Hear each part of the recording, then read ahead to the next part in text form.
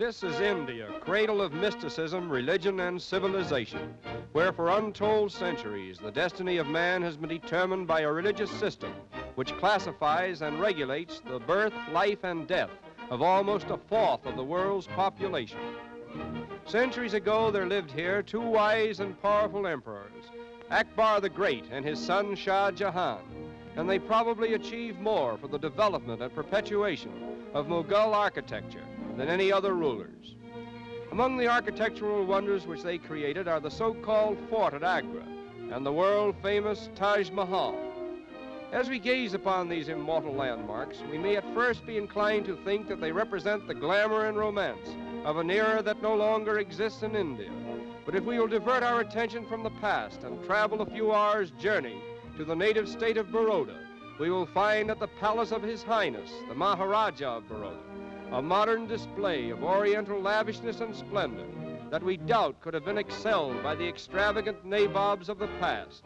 For here, old India is still on parade.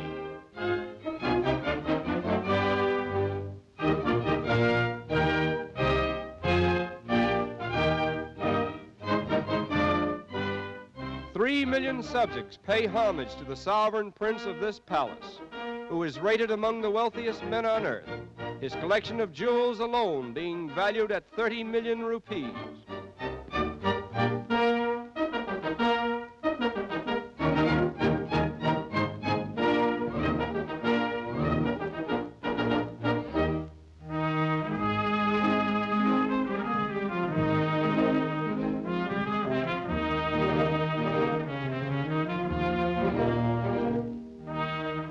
We doubt that more wealth has ever been concentrated in a parade like this one.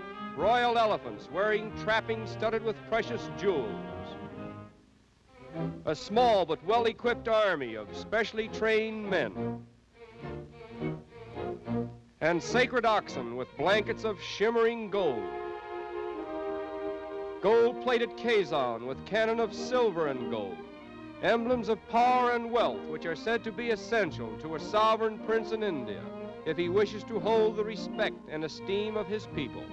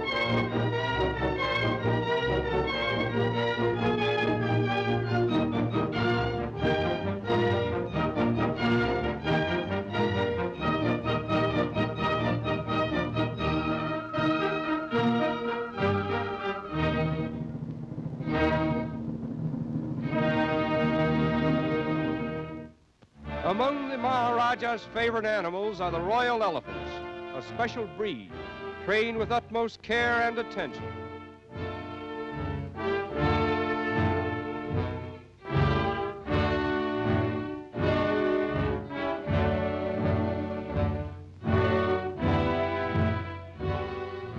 Indian elephants occasionally grow to be as high as 15 feet, with a maximum weight of 9 to 10 tons. Most of them are caught wild and tamed, as they do not breed readily in captivity. Their period of gestation is about 20 months, and few of them live to be over 60 years of age. And here is Rupkali, the Maharaja's famous trick elephant.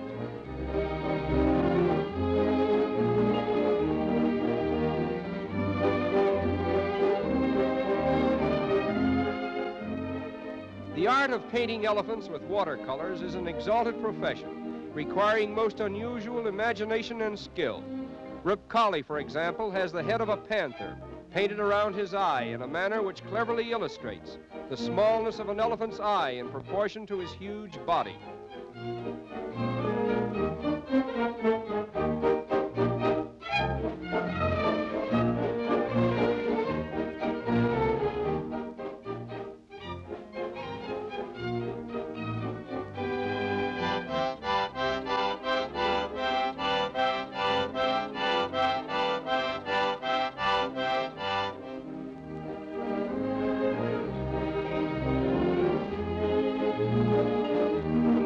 Kali's many accomplishments, the one that he seems to enjoy the most is smoking a typical Oriental pipe.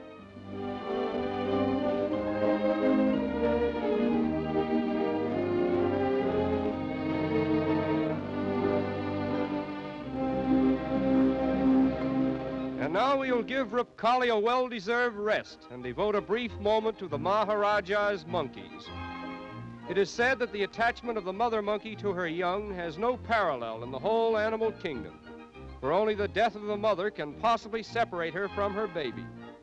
She brings into existence only one baby at a time, and like human babies, it is in a condition of utter helplessness for almost a year.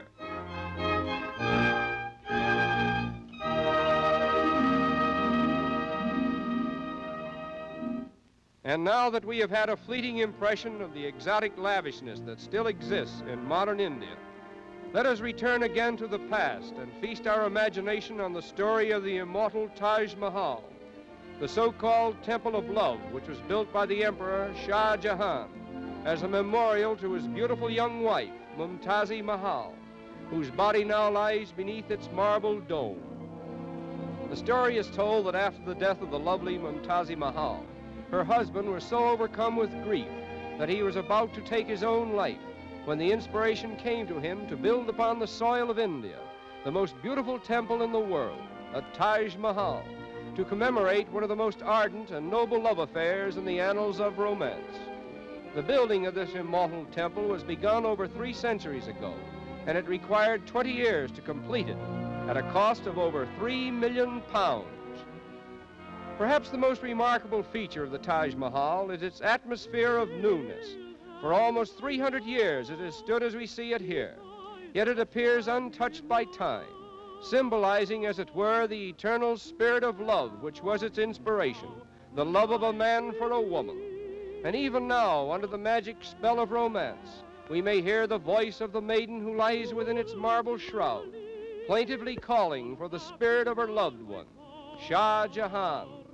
Before you I go, no.